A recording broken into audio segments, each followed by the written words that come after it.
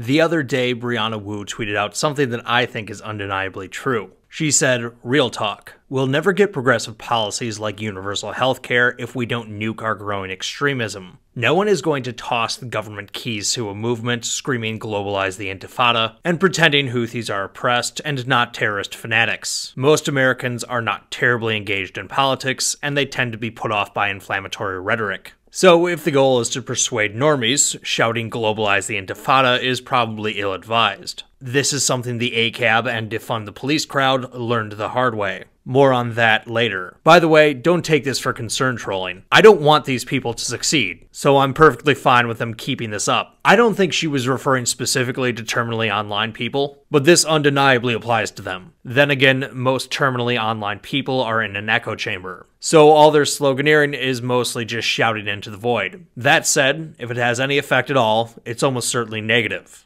The Amazing Atheist responded to Wu by tweeting, "No one is going to toss the government keys to anyone, regardless of the supposed sanity of their rhetoric. If you want those keys, you're going to have to take them. And that means, if you're not willing to be an extremist, you might as well learn to love the whip. You fight the power, brother." TJ is engaging in another pastime of the terminally online. LARPing is a revolutionary. I have some bad news for people who engage in inflammatory rhetoric that alienates people. You need lots of people on your side to get done whatever it is you hope to accomplish. To say the online left doesn't have any real plan for taking power, much less enacting their agenda should they ever get power, is to say the least of it. But in one sense, they're hardly unique. Every president, and pretty much anyone who gets power to enact an agenda, eventually has to confront something that they almost always fail to appreciate beforehand: the practitioner's veto. The practitioner's veto is a concept I was aware of from my time working for large corporations. You'll probably recognize it too if you've had similar work history. But the name for it wasn't something I was aware of until I read the book Gradual: The Case for Incremental Change in a Radical Age by Gary Berman and Aubrey Fox. The practitioner's veto is the idea that people making plans, whether they're corporate, political, or other leaders, have to get buy-in from the people on the ground who are implementing the policies. Failure to get the rank and file on board necessarily means that even the best laid plans will never become reality in practice.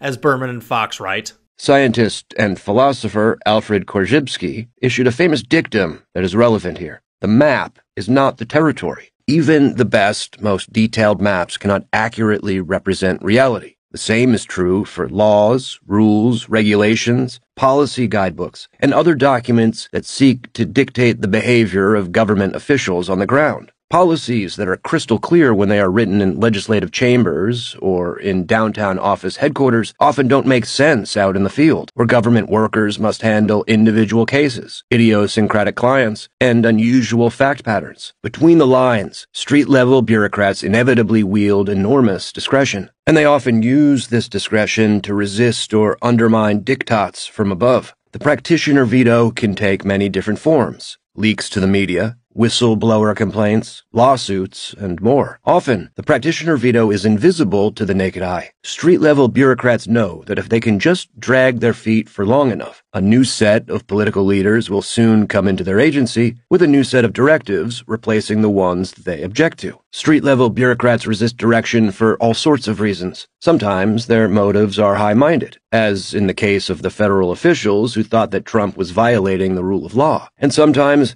they are simply matters of personal preference, like a desire to move through their daily routine with a minimum of hassle or to ensure that they leave work promptly at 5 p.m. Again, I've seen this in my own working life. If management came up with a plan that wasn't workable, practical, or appealing, for whatever reason, the labor force would abandon it quickly. Disciplinary action did help enforce it, but that had its limits too. It's just too difficult to watch that many people at one time. And if it really was unworkable for some reason, management would usually abandon enforcement as well. A lot of people express frustration with politicians, particularly presidents, for not living up to their campaign promises. If they had only fought harder, they would have achieved the goal. If they had only listened to me, they would have gotten so much more done. They must never have really wanted it, or they must be corrupt, or something like that. I have no doubt that politicians do make empty promises, but the practitioner's veto is a constant obstacle every president has to deal with. President Trump ran on some lofty goals. He was going to build the wall, he was going to drain the swamp, he was going to eliminate the national debt through economic growth, etc. I'm sure you all remember.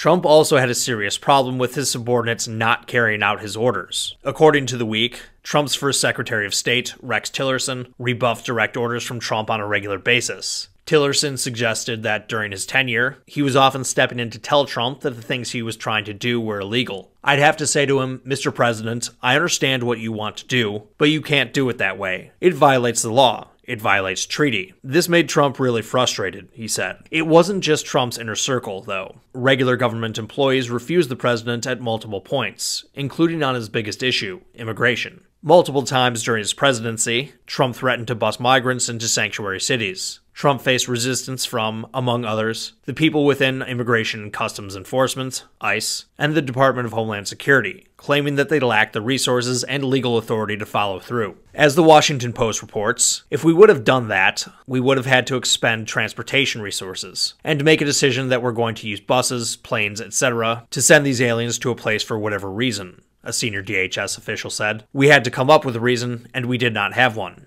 The sanctuary city proposal ran contrary to ICE policy guidelines, as well as legal counsel. ICE officials balked at the notion of moving migrants to detention facilities in different areas, insisting that Congress only authorizes the agency to deport immigrants, not relocate them internally, according to DHS officials. Trump is hardly unique in this way. President Biden is currently experiencing his own internal revolt thanks to his administration's refusal to call for a ceasefire in the Israeli-Palestinian conflict. As of the writing of this video, Biden has lost his Secretary of Education, officials in the State Department, and was called out by 17 anonymous re-election campaign staffers in a post on the website Medium for failing to call for a ceasefire. This is nothing new. Pretty much every president has encountered this in some form. As David Rhodey writes in Deep, the FBI, the CIA, and the Truth About America's Deep State, every modern American president has expressed distrust of career government officials in Washington. They view themselves, correctly, as carrying a democratic mandate from voters to implement the policy platform that they promised voters. Jimmy Carter feared that members of the CIA would refuse to implement reforms designed to end decades of agency abuses. Ronald Reagan thought liberals in the State Department opposed his effort to confront communism. George H.W. Bush distrusted independent counsels. Bill Clinton believed the FBI had gone rogue.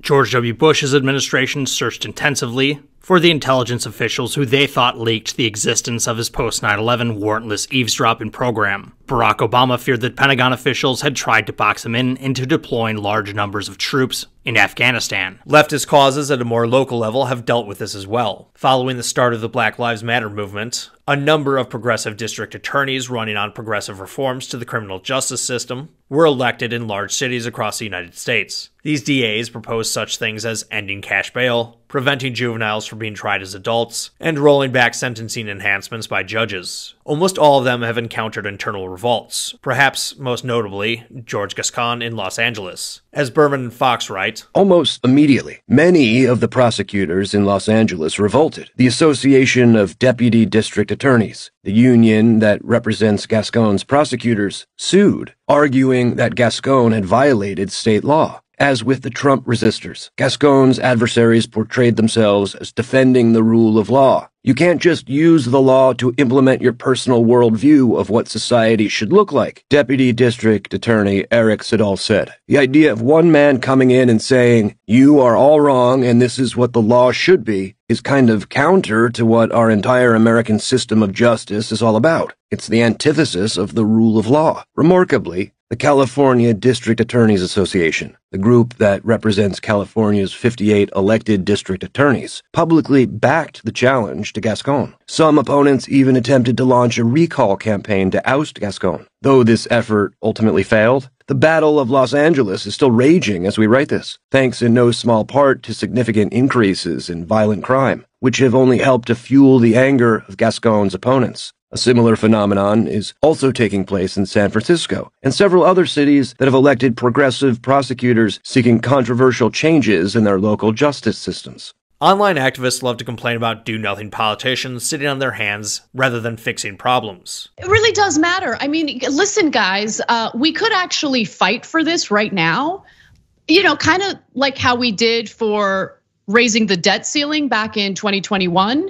But we could use this tragedy for our own fundraising and campaigning purposes. So I'm going to campaign right now. Please elect more of us, even though we've completely dropped the ball and haven't delivered what we said we would deliver as we were campaigning.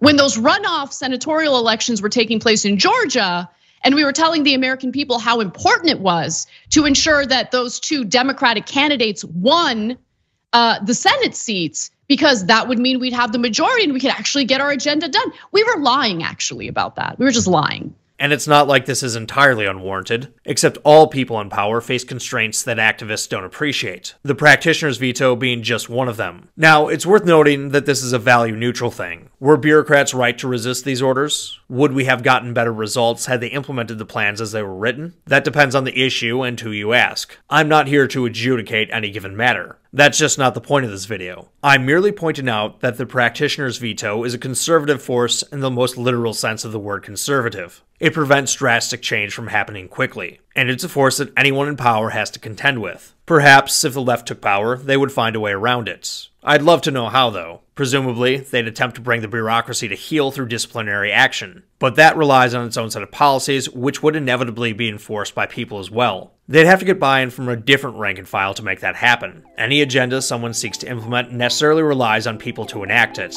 And if you don't have buy-in from those people, your agenda is going nowhere. Failure to do so means your plan won't work in practice. And any plan that doesn't work in practice is a bad plan in principle.